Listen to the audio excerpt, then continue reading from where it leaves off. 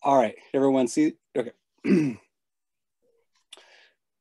All right, so we're doing chapter 8 on annotations. And our learning objectives are the first section, there's 4 sections in the book. The first section is plot and axis titles, to which I would sort of further elaborate, sort of providing context for a visual, providing metadata for a visual, and also kind of this chapter, I thought, kind of gets you into the sort of like changing the look of plot elements and overall appearance conversation. Section 2 is on text labels, mapping text from data or having text appear on graphs as data. Section 3 is building custom annotations, such as writing arrows and adding context or metadata to graphs. So where section 2 would be if you had like a scatter plot and each point, like a sports example, you have like 2 sports metrics, and then the dot in the scatter plot is like a sports team, and then you'd use like geom text, and then the name of that sports team appears instead of the dot. That's like section 2 here.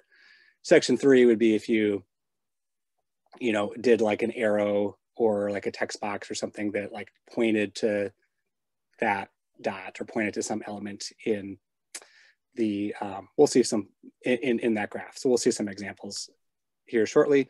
And section 4 is direct labeling. So kind of another option. And then faceting comes up, kind of how to deal with faceting when you have annotations. And then there's some related packages for highlighting and text boxes and using Markdown or HTML text within some of the chart elements or some of the annotations. So here I used patchwork for the first time. And so here's just a couple of the graphs. I used a couple different data sets. I used the Penguins data set. You'll notice the arrow there. And then the bottom of the line graph here will show GG highlight. So these 3 states are highlighted. So that's just, again, another overview of where we're going and a kind of a final overview of where we're going. We've got a lot of the sort of typical functions or functions within ggplot, such as geom text, geom label, labs, which is where you can put in title, subtitle, captions. This theme is kind of easier to show within the examples, but the theme kind of is where you would change the elements of the axis or title and different things, such as the size or the placements, geom curve, geom v-line, or other things we'll see. Some other packages that I'll use a lot: GG text, GG theme, GG highlight. I mentioned this in the Slack, but this ggplot tutorial for Beautiful Plotting by R by Cedric Shearer, which is posted in August of 2019. I use that pretty extensively, so some of my examples will be inspired by that once we get into the later sections. So that's kind of the overview. I've got a couple definitions here. And so then I'll kind of ask what your take is on these definitions. So from the text, the ggplot2 text, it says, conceptually, an annotation supplies metadata for the plot. That is, it provides additional information about the data being displayed. From a practical standpoint, however, metadata is just another form of data. Because of this, the annotation tools in ggplot2 reuse the same geoms that are used to create other plots. So really kind of focuses on, again, like on metadata.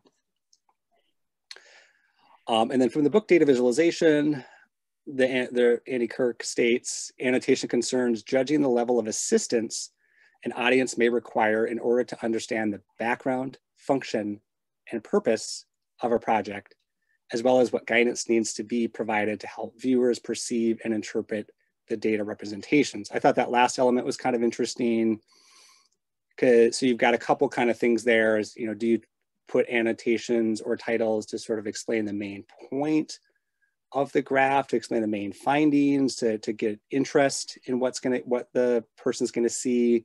Or do you use annotations to sort of explain the graphs and the perception issues of like how this is how you should perceive this. This is, this is what this shading means. This is, a clustered bar graph. This is what the bottom part means. This is what the top part means.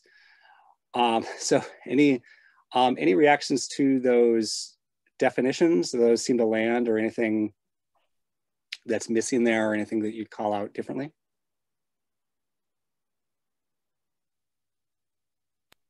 I was going to add, Mike, to the Tufte mindset of being able to provide guidance to the user without textual, like, so you're getting into a lot of the aesthetics or the color codes and whatnot to make the information more presentable, almost kind of self-intuitive. If you label too much, then the graph becomes too busy, or you've got too much going on, and actually it creates more confusion. So simplicity is usually often better, but if you don't add what those colors imply, maybe that's difficult to render or interpret what the image is giving you. I like that quote. That's a really good way of stating it. There's another user, I believe it's a Swiss or Swedish statistician that did some really great presentation using graphical media. It had to do with, I think it was societies or cultures as they developed across Europe. I thought that was a really great presentation. I'll find the user's name. If anybody knows off the top of their head, that's another great add into this topic anyway. Yeah, there's a couple things there that I'll maybe come back to as well, because I think it relates to some of the next points. I think that's really great. And the chapter, kind of like a lot of chapters in this book, I mean, it focuses a lot on the ggplot, the programming, the syntax, and it focuses a little bit, but not a lot on like some of those decisions, like where, what's the best decision. So there's some other resources, but that's why I kind of think this is a good conversation to address some of those things that weren't, from our collective experience and other things that weren't in the book, to add to it.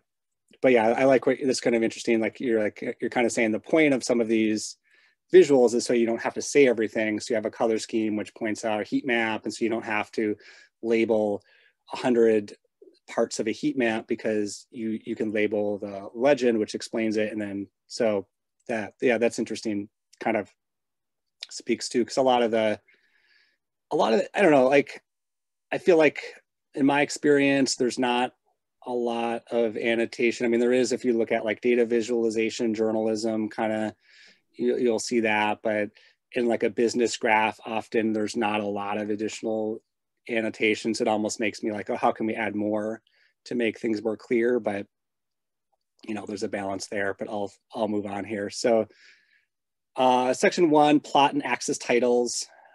Here I've got this graph from the Palmer Penguins data set that mimics some of the graphs in the book.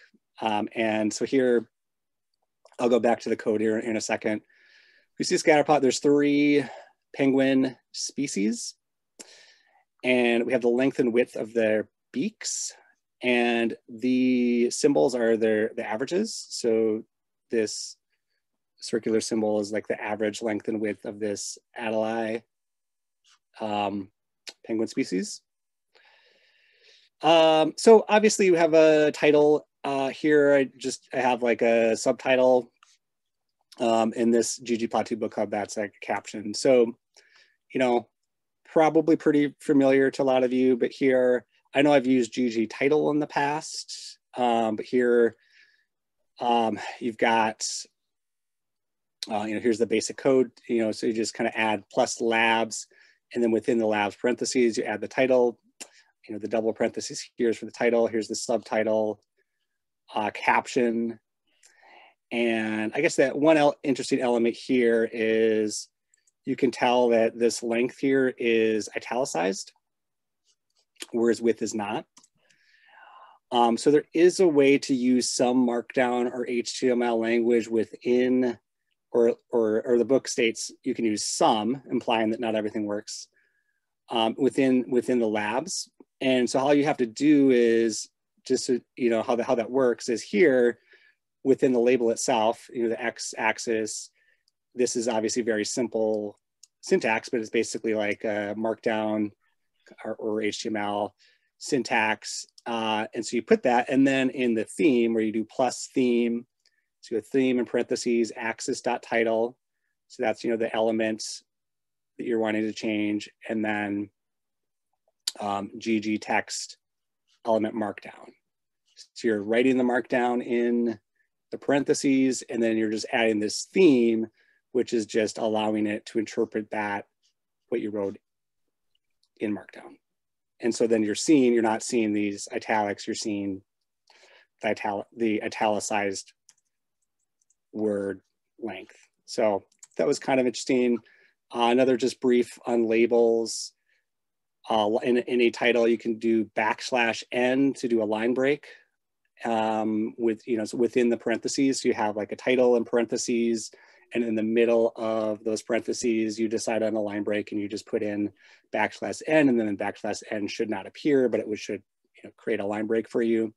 The book talks a little bit about quotes, which you would use within axis titles if you were wanting to display mathematical expressions, such as if you did, to the power of 3, and you might do that little like caret to the power of 3, but then if it's within quotes, you don't see the caret, you just see your number to the power of 3. So kind of a specialized case there. And there's two ways of removing labels if you want to completely remove X and Y labels. One is to do the quotes with nothing in it, which is going to maintain the space that previous label was at, or null, and then there's no longer a space, and then the graph kind of gets bigger. And as with pretty much everything in this chapter, there's a lot of things that you just kind of would iterate through and decide what you like best. So I wanted to get back, so before getting to text labels here, section 2, one thing I was reading this, reading this in the Andy Kirk book, and it also came up, I was rewatching, I don't know if you all had watched any of the videos for RStudio Global, but the John Byrne Murdoch from the Financial Times, who had like really popular COVID-19 trackers, he was one of the keynotes, and he basically talked about putting the point of your graph in the title, as opposed to having a generic descriptive title. So for example, in him kind of explaining how that was put together, he had this very basic mock-up of his idea. Then they put all the themes for the Financial Times on it, and okay, it looks better because now you have all the right colors. He's like, this still isn't good to go. And then he changed the title from this very descriptive title to something like, all these countries are on all the Western countries are on this coronavirus trajectory, except a couple countries, whereas a couple countries were not on that trajectory, and putting sort of the point of the graph, then allowed it to be more memorable, as allowed to give a frame of reference for viewers of that graph when they were looking at it. And he gave kind of a couple of reasons for that. One was actually some studies show that a lot of the text is one of the things that's most memorable about graphs. So when, as far as making your graph memorable, making your visual memorable, one of the things that people will kind of latch onto is the text. And then the second point that he made was that for non-chart users, people who may not be as fluent with reading charts, the text can really help with that. So again, that, all that to say, there's just kind of this point about kind of putting the main idea, again, in my default is like to put like, and I kind of did it, I guess, back here, here I put a question. So that's a little bit better than just a descriptive statement, but how does bill size differ by species? But there's no main point there as far as like why that matters, or if there is scientific research, what the main point of that would be. But I don't know, any comments about that, about like the idea of what kind of content you would put in your title and whether it makes sense to put the meaning of or the results of your graph or not? I think it's a really good practice to try to put in the title the main point you're trying to make with the graph, rather than just describing what the data is. I find it can be challenging sometimes, but it's a really good practice. And just to your example, I think that was a good title. If this was of course, it depends on the audience, but I could see this being, presented to a class that's about understanding visualizations. And so it's like, okay, well, let me look at this and see how does bill size. It's way better than just saying, bill size of Palmer penguins or something, which is what I probably would have put a couple years ago before I started trying to think of, okay, what do I want people to take away from this chart? And then any explanation that I think is needed, I'll put into the subtitle. So it's, like, okay, well, what is this actually you're looking at? It is important information, but it's not necessarily the most important thing that you want people to get from looking at it. So I've been trying to do that. I find it a good practice, and I say sometimes kind of challenging. Yeah. I was going to say, I always smile when I see reading scientific papers or white papers, use cases, et cetera. And you've got this extremely large thesis is your title of the document. I always find that to be very hard to comprehend. So I do appreciate, or I do like the statement Ken made, or what you were referring to as just kind of posing a question and then allowing the user to interpret what that graphic is trying to portray. It adds more context. It doesn't have to be so unbelievably wordy. And you will often find some people will label that as the figure caption or even as the file caption. And then you run into possible storage problems if you try to name that figure or name that image. If you're producing it in a paper, you'll actually start running into problems with your compiling because the file name is too large. I don't know. Just another add-on to that statement. Yeah, with the question is kind of similar to with the like COVID example of like basically it primes the viewer on how they should be reading the graph or kind of what to look for. It's, it's not, they're not looking just, because then if you don't do that, then it's like, well, maybe they're just going to focus on what's the visual element that's most prominent. And then you get into that like visual perception research of like, oh, well, people look at this, the upper right corner, or they look at the thing that's highlighted. I don't know, I don't know what those, those answers are, but yeah, by the text, you kind of are able to either utilize those or subvert people's normal reaction to just looking at what color jumps out at them or something like that. So yeah, I think that's interesting. I've seen a lot of examples too of where the subtitle is used to describe. And so then the title, you have a little bit more leeway of making your point. So section 2, text labels. So geom text adds label text to the X and Y coordinates of a graph, such as a name instead of a circle and a scatter plot, which is kind of the example I gave earlier. And so this sort of introduces the idea of figuring out the X and Y coordinates of where you want your text on the graph and then entering those in. So the book talks a little bit about, you can do fonts with the family aesthetic.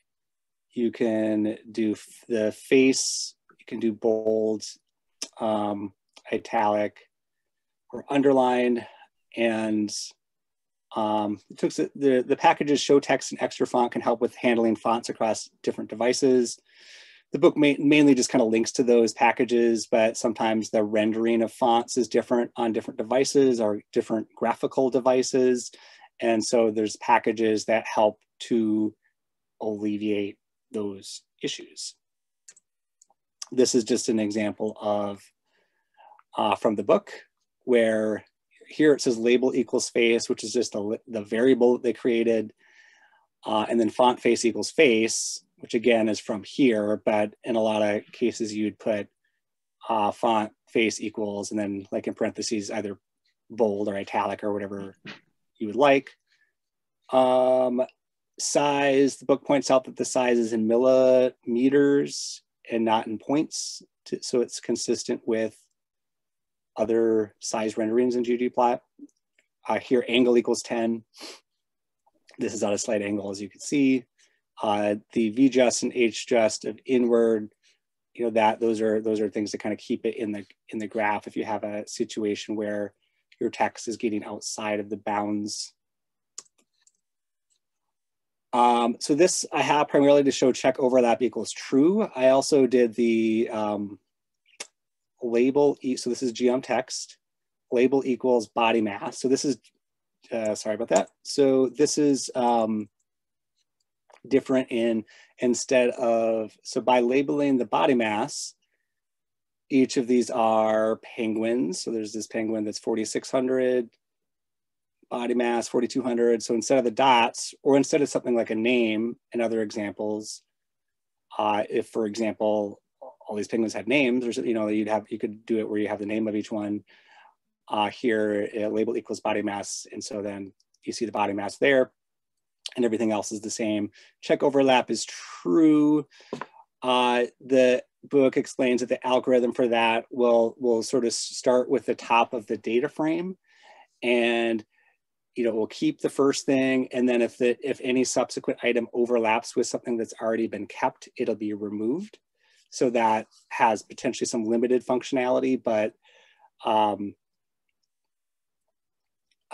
if you order the data frame in the order that you want it, potentially that will work for you. So that's one way.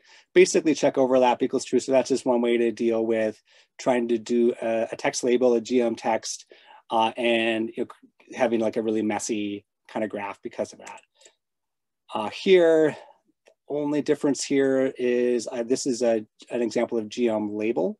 So here I didn't do check overlap. So I guess you can kind of see that as a contrast to where there's more overlapping and you just really don't see a lot of things. And the geom underscore label, the focus there is just that it creates a rectangle with curved edges. And then here really this is another example from the book where you might want to do that if you have like a heat map, and obviously here you have a couple rectangles that you wouldn't maybe see otherwise, but with geom label it kind of creates that rectangle and allows you to see them. Then there is, so this here, another example from the book, from the miles per gallon data set. We've got geom text, label equals car model, and obviously doesn't look great. There's a lot of overlapping cars, and so you can use the ggplot2 package and used geom underscore text repel. And that's just sort of a smart, you're still limited to, it's not going to work if you have too many items, but that does sort of more of a sophisticated repel where, if you had three things on top of each other, maybe one goes to the left, the other goes to the right, and the other goes above. And so it's a way so that they're not on top of each other. So that's section 2. So section 3 is annotations. Geom text and geom label are other, sort of annotation, those count as annotations.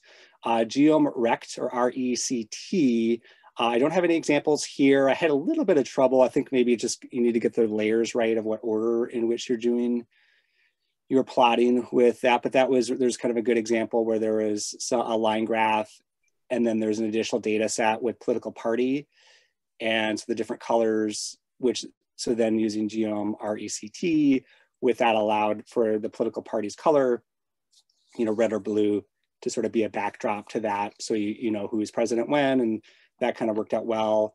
I used geom V line and geom H line, which just draws lines. And then I'll give an example with annotate, which can be used in combinations with arrows here in a moment. So here, first of all, is just an example of annotate used kind of like geom text was. So just kind of the same thing where you see the annotate function. Here you say geom equals text within that function.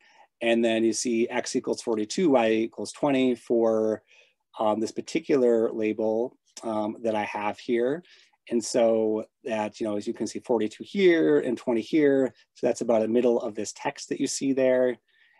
And so that's kind of like the default that I've noticed, is it sort of, you sort of are choosing the middle of a lot of text boxes or text areas. And then you can change that with some of the like VJust or HJust, you can change that, but usually it kind of starts in the middle. So this is just to show that annotate works similarly. So here I've got the arrows, as you can see here. So we just want to go over the code here, and then that kind of leads to, and then I'll show another graph, and then I have kind of a question related to the kind of the arrows. So there's two elements here. So one, so you've got the annotate function. You've got geom equals curve, and then you've got geom equals text, and then it repeats for different. So it's basically just these two annotate functions combined to create that. So you've got X and Y, 53 and 20 is where the line starts, 49 and 18.5, that's where it ends. So that's just indicating, I think this one is the chin strap. So here's where that starts, the first X and Y, and then the second X and Y is here. And the rest of this is pretty much, you can just kind of copy and paste it and iterate through it to see if it gives you other options. But I guess, the size is relevant. And then curvature 0.3, if you put 0.6, it'll look quite different. So you can kind of just check that and see if it looks, iterate through that. So the second part, annotate geom equals text. So same thing. So here, obviously this is very similar. So 53.1 and then 53, 20, and then 20. And so that's, 53, 20. So that's, that's the same as the start, because we want the text to be right there. And here's, HJust equals left. That's what allowed this text to start here, as opposed to, I think, basically what that means in this circumstance is that I want the text to start here. Whereas the default was where it starts in the middle. So if you didn't do the HJust, it would be like average chin strap would be here. The middle of these two words would sort of be in this particular area. And so that's pretty much it on the curve to the arrow. Here, I kind of, I was another Cedric Shearer graph kind of inspired this, where he uses a box plot and a dot plot. Here I used the Tidy Tuesday 2020 week 29 to do the x-axis is the hours of astronaut missions, and then the y-axis here is different countries. So anyways, the main reason I did this was just to try to find another example of the arrows. So here, I don't know if this is a little bit small. It says the interquartile range between 25% and 75% of values, and then the arrow points to this interquartile range. Here it says the US mean hours mission, and it points to this blue dot, which is the mean of this distribution. So,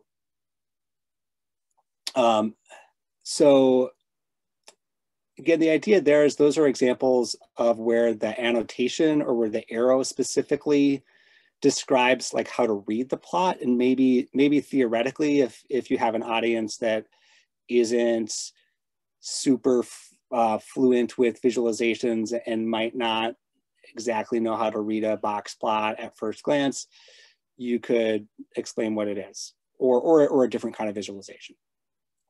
Here I put, the astronaut, this is Australia. I chose these somewhat at random. This is Australian astronaut Andrew S.W. Thomas, completed missions in 1983, 98, 2001, and 2005. So you can use it just to kind of call out aspects of the data as well. And yeah, one point kind of to Ryan's earlier point, and I guess, and this theme is the 538 theme, which is this gray background. But one, you know, if you look at like the top, if you get, you know, if you go to, if you look at 538's website, they have like they're kind of their favorite, or they call like the best and weirdest charts of the year. If you look at that, you'll notice that like they almost use arrows by default. Like it's like, can you possibly use an arrow in this chart? Then they'll do it. And like, so they rarely don't use an arrow. I think it's just a really great example of different ways to use arrows and essentially then just to use annotations in general. And so you have something sort of used similar to labeling text, where you'll have like a scatter plot of presidential candidates, and then you'll have an arrow pointing to the particular candidate of interest. And some days it'll point out a really specific aspect of, you know, of the data. Maybe there's a bunch of data, and then the arrow points to, okay, here's this specific day. And then there's a little story about what happened on that specific day in the text.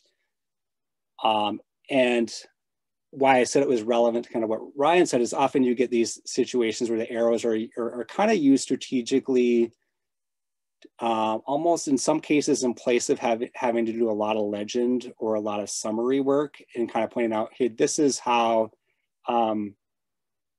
this explains one of the, like you have a bar graph, this explains one of the bars. And so then you can extrapolate, now that you understand one bar, you can understand the rest of them. And so you can kind of strategically place annotations to set up the patterns and understanding of the plot without having to label every individual thing. So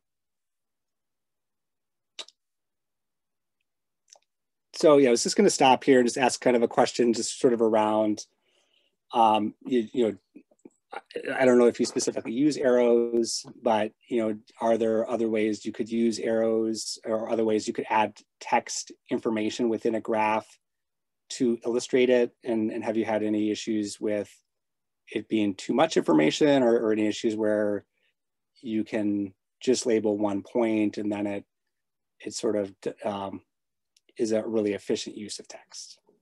Or any general comments about these sections?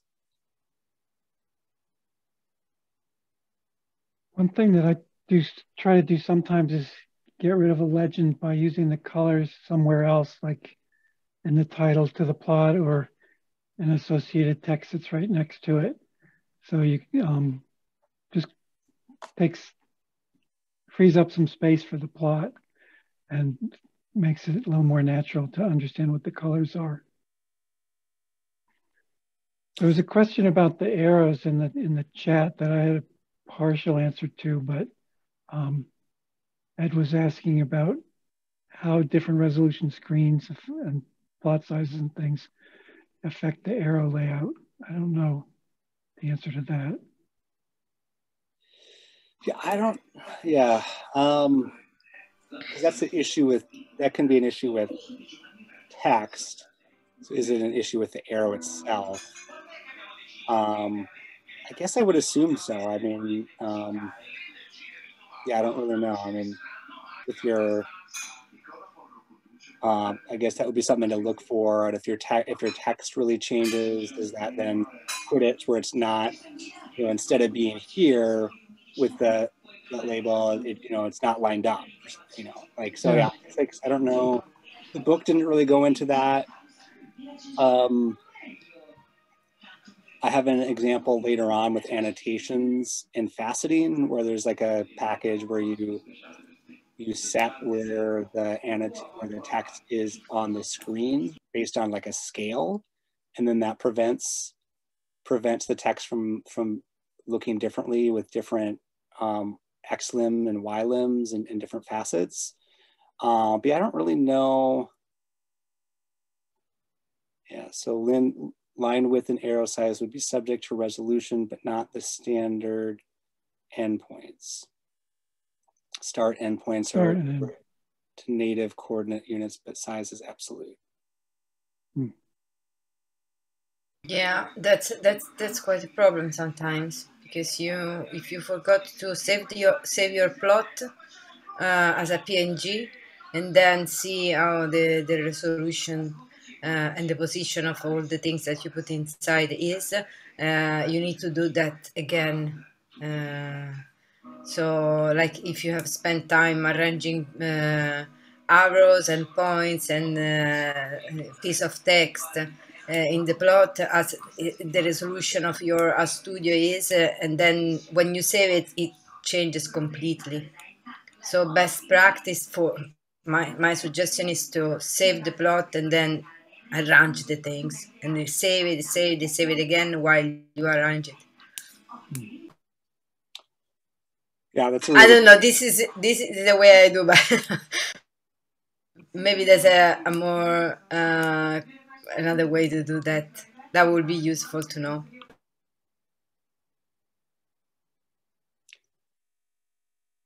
Yeah, I don't know. And if anyone else has anything else to add, I think June said something similar in the chat, which is, so you should never rely just on plot panel output and always use something like GG save.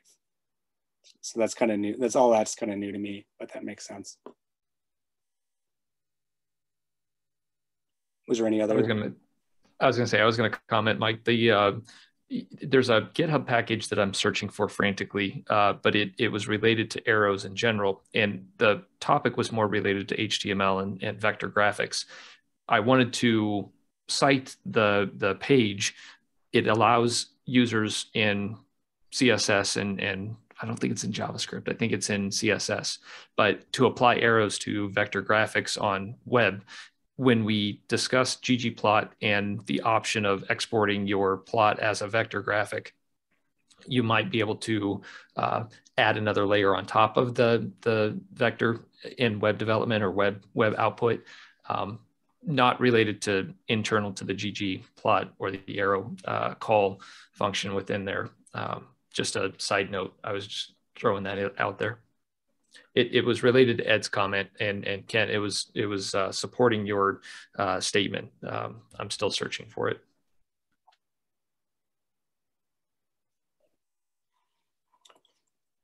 I don't know if some of those issues are kind of maybe also addressed a little bit more in the the next sections of the ggplot2 book too, maybe. But, so like it seems like it a little bit more in the technical aspect. Anything else there?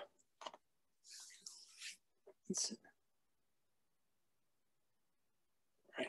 I'll just, I guess, yeah, feel free to keep, there's more in the chat here. Feel free to put more in the chat or on Slack for resources there. So those are definitely things I wasn't super aware of and didn't really include because I wasn't aware of them, but this would be good to check out. So just real quick here, there's a few other packages listed. This is basically section 4 of the book.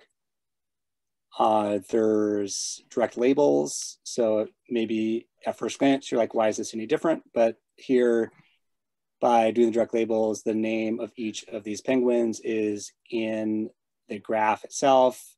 There's no line. It's just kind of, it shows a logical place for them to be. And so here's an example where you can maybe efficiently get labels within the graph as opposed to on a legend that's off to the side. And that was one thing that came up with annotations in general, is just this idea of getting the text closer to the data as opposed to having to sort of look over to the legend and look back. Direct labels is a way to do that. GG force was mentioned. I don't really have any examples from that. GG highlight was an example that there was a line graph in the book, and I really liked that. So I kind of expanded on that. Here is a line graph of, this is another, I don't have all the captions I should have here, but this is another Tidy Tuesday data set. And go back here. So I arbitrarily chose some Midwestern states. The data had all 50 United States. And I just used, there was a lot of salary data in the data set. I just kind of chose annual median. we have our labs like usual. I'll talk about the V line, and this is the theme economist. So that's this like light blue background, and some of the choices there come from this theme economist. So that's from GG Themes. And so here, GG Highlight was one of the sort of the arrows and just general geom text. And then GG Highlight were kind of three of the things that really stood out most to me in the chapter that I thought were really cool. Here, I just used GG Highlight.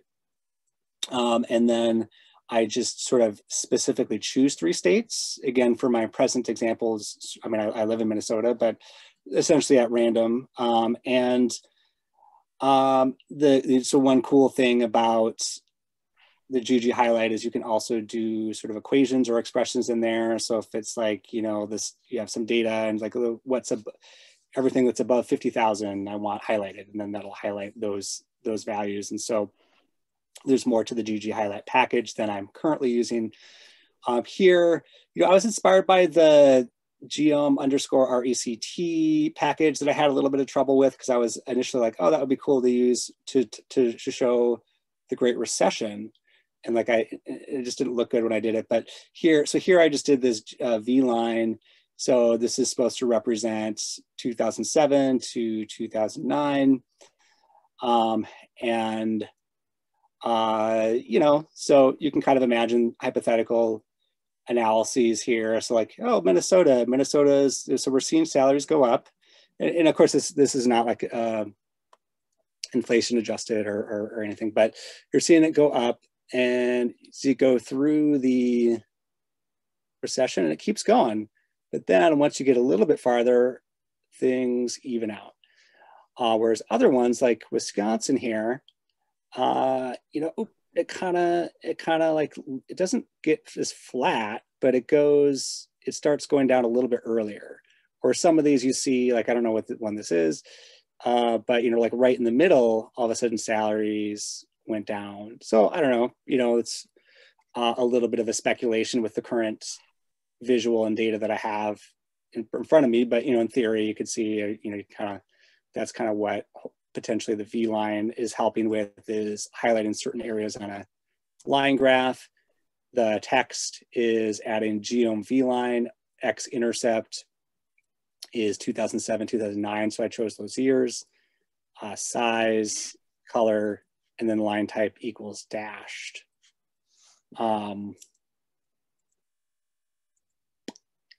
And then I was going to ask a question. I can't quite remember what I was going to ask, but it's this one brief part about facets, then I'm kind of done with the presentations. Any comments about GG highlights or V lines or geom RECT or anything else related to this section?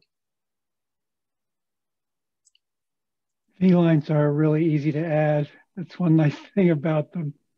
Although I usually try to put some kind of a label on it as well to show what it is. Sometimes you can get away with calling it out in the caption. Right. But they're a lot easier to position than text and arrows and some of the other things. Right. I was imagining, I just clearly should have done more with this here if I would have. I'm just kind of noticing how bare it is, but like, you could have like an arrow, maybe you're pointing to the arrow, or just a text box. It's just something that says recession, Yeah. Or, and theoretically, I mean, again, obviously it depends on your context, but, theoretically you could have a lot of information in a text box about the recession or the study that analysis you're trying to do. I could see something like this having a lot of room for that. Or at least if it was something I was just putting out for a Tidy Tuesday, I'd probably just have a bunch of text boxes and try to like tell a story or something like that, which there's at least space for that. One cool thing about GG Highlight is if you do, I call GG Highlight like this, GG Highlight, and then I do a facet wrap on species of penguin, and you'll notice that the Hadley here is in red, so only this penguin is highlighted, and here chin strap is in green, only that one is, and same with the Gentoo. So it sort of automatically is highlighting each facet based on what that facet is, which I thought was cool. Not sure if that's standard for other things, but I thought that was cool here. I've got a better, yeah, here's just showing the GG text package where you create a label.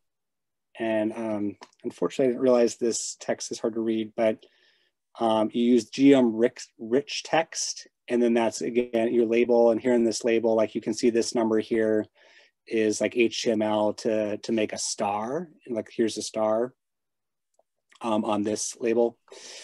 And so then by using rich text from the GG text package, it allows you to use HTML in there. I don't know if people actually do that. I haven't, like, I don't know HTML that much, but it seems like a really cool thing to do. And here, this is a text box, again, from GG text, where you use text box. And again, you're kind of labeling where you want it. Your label equals what I've defined up here. Again, this is in like HTML.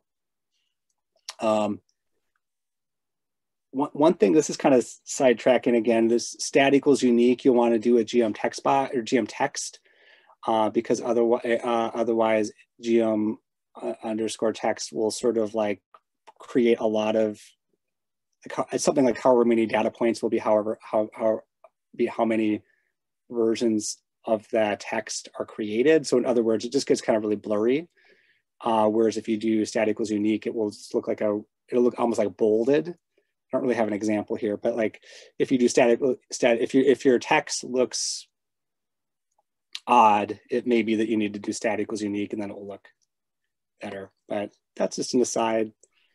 So here's text box, which just gives you a little bit more room because you can kind of set the width and some different things. So it gives you a little bit more control over a box as opposed to text alone. But I'm just curious if people have used, do people use HTML and CSS in anything, or like, you know, you write type in a presentation in a ggplot?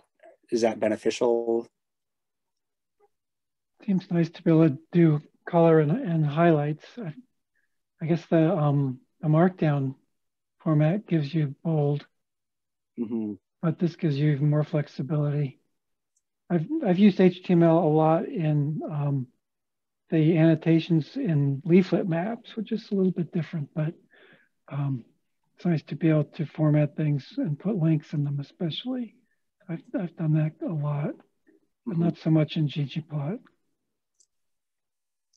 I came into the conversation, or I came into the book club cohort ggplot concept way late in my use of a lot of HTML and CSS, vector graphics, etc. When I discovered that R was using Reveal.js as a presentation option, that's all HTML based. And so therefore you can start to do some awesome JavaScript and some other details surrounding your presentation media. A lot of the details that we're discussing in ggplot, I haven't exercised within RStudio in generating the reveal side of things. So right now, my current workflow is kind of different. The content is kind of separated at the moment. I'm trying to draw them together so I stay within one IDE. But to answer the question, or just using HTML and CSS, yes, I use it very heavily in just documentation in general, web output type documentation. It expands beyond just markdown documents. There's a lot more that you can do with just raw HTML, especially posting it into your rendering of the plot, and then whatever output you would control from that point. So cool. All right, so I want to get to the end here. Basically, on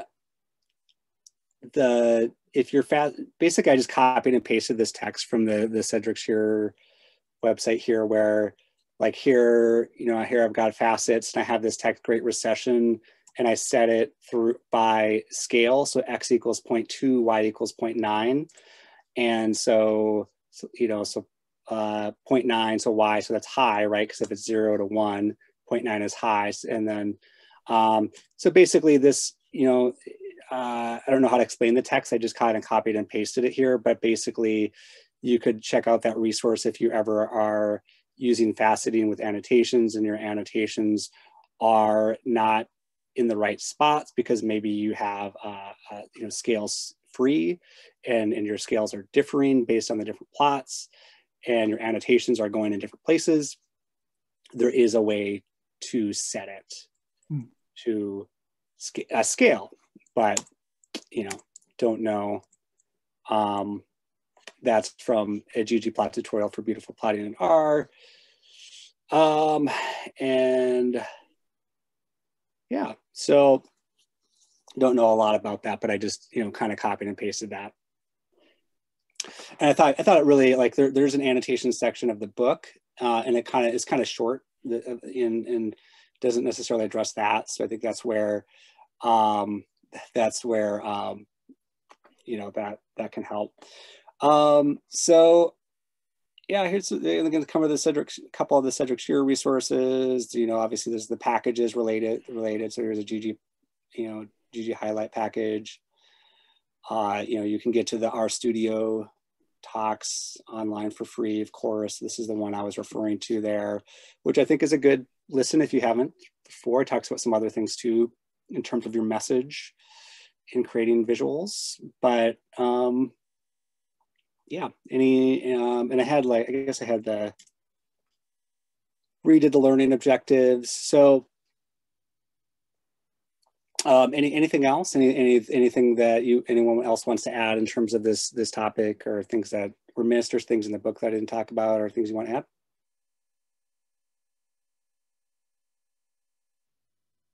You did a really nice job. Thank you. You're welcome. Yeah, thanks for all your feedback. Thank you. Yeah, a lot of great things. Yeah, a lot of great resources there. Next week, I believe we have the patchwork essentially in the next chapter. But yeah, that's all I've got. I don't know if anyone, I don't think Priyanka's on. I don't think there's any announcements or anything. But so yeah, just keep putting things in Slack if people have other resources. I'm curious what you used to do the highlights in your code output. It's very nice the way you can move the cursor up and down and highlight different lines. Yeah, I did. When I did a new R Markdown, I did the template Sheringan themer, I believe, is it? And then there's a package. Oh, shoot, I'll maybe put that in the Slack, because I think there's a couple different Sheringan things, but I think it's Sheringan themer or Sheringan extra. So I think that, so the template is Sheringan themer, and then there's a package called Sheringan extra. And basically there's, I don't know if I have my actual R section here. So if you look at,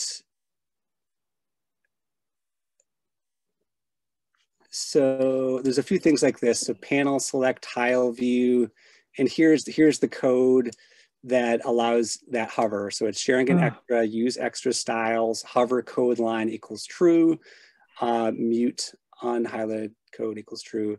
So yeah, so you just have to, I think you might have to do the Sheringan, being like a Sheringan presentation or the Sheringan themer template. But then if you are, and then I guess, maybe you had to have that extra installed. And then you just add, copy and paste this code. And there is a nice, there's a website in the online that I'll put in the Slack that basically has like all the options. Like, so panel, the tile view I think is really cool. You press O and it does this, where you can kind of look at your whole presentation and choose things. So I know that's on account of this tile view part. And so yeah, basically you kind of look at all these different features and then you choose the ones you want, and then copy and paste the code just at the beginning of your presentation. Cool, thanks. Yeah. Awesome, sir. Thanks for the input. All right. Thanks, everyone.